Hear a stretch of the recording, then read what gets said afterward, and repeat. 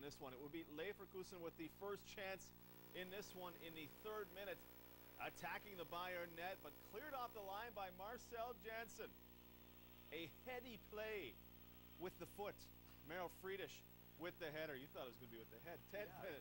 Leverkusen. Tranquillo Barnetta fires off the post. No luck for Leverkusen, but there is luck for Bayern. It is bad luck.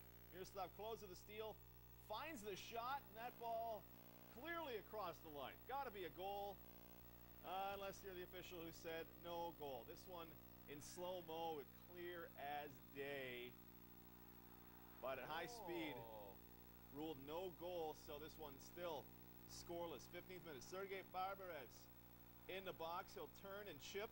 Michael Rensing slaps it away. Stefan Kiesling denied and stopped again. Saves of the week material. Looked a lot like a handball on the defender on that first shot by Kiesling, but unseen and uncalled. Bayern strike force combines to take the lead. It's Klose, Luca Toni, the easy tap.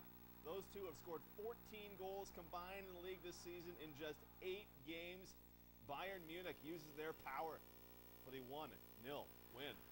Looked like Frank Ribery knocking the ball in, too. Not a bad combination. Yeah. DKB Arena in Rostock, a busy place with Stuttgart in town. It's the host giving the supporters something to cheer about. Quarter hour in, Tobias Ratgeb picked that one out. Ratgeb unstoppable on the blast. Just minutes later, how about another?